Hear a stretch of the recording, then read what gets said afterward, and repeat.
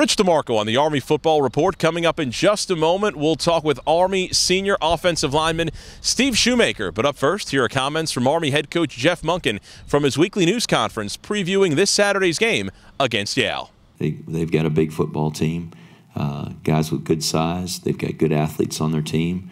And Tucker Wall, who's been on our staff for several years, recognizes a lot of the guys on the Yale roster and guys that are starting for them. He said, you know, those are guys that we try to recruit here. And I've never been there before. This would be the first time going to the Yale Bowl.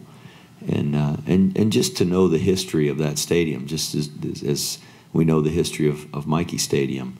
And there's a lot of great stadiums like that around the country. And just to be able to be a part of that and be a part of a game day there, I think is really something special.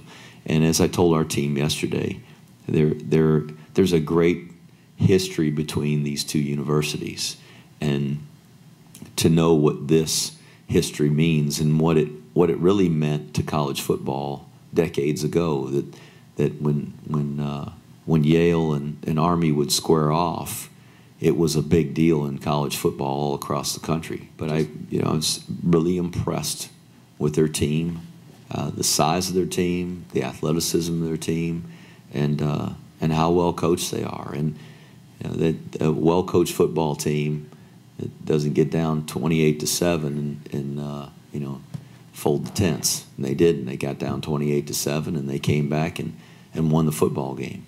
That's Army head coach Jeff Monken. Army at Yale, 1 o'clock kick time from the Yale Bowl on Saturday. Now we're going to spend a couple of minutes with first-classman offensive lineman Steve Shumaker, who's making a homecoming to Connecticut from nearby Milford, getting a chance to play in New Haven. Big week for you. Oh, absolutely, absolutely. Looking forward to get back home, see some of the family, see some of the coaches, the old team. So, it's going to be great playing in that bowl with a bunch of home supporters. How many family and friends going to be there on Saturday? Not a big family, so about 8 of them, but about probably, I think, 50 from the team. I got about 5 coaches coming, and a good buddy, Mark Powell, is actually coaching for Yale now, so good to see him too, for sure. About the game, tough loss on Saturday at Wake Forest. What's the theme this week heading into this game on the road at Yale on Saturday? Just translating what we do on the practice field onto the game field.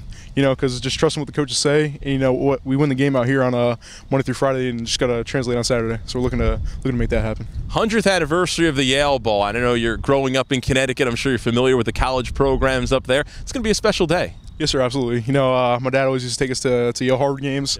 Went to support Mark, and his grandpa's actually a pretty famous coach there, Carm Koza. So it's just going to be great playing the bowl with so much tradition there. Well, Steve, appreciate a couple of minutes. Best of luck on Saturday, and good to be home for you when you take on Yale. Yes, sir, absolutely. Looking forward to it. That's Army first-classman offensive lineman Steve Shumaker joining us here on the Army Football Report. It's Army at Yale. Kick time from the Yale Bowl, 1 o'clock on Saturday. Coverage across the Army Sports Network begins at 11 a.m. with the Army Football Tailgate Show. With the Army Football Report, for Night Vision, I'm Rich DeMarco.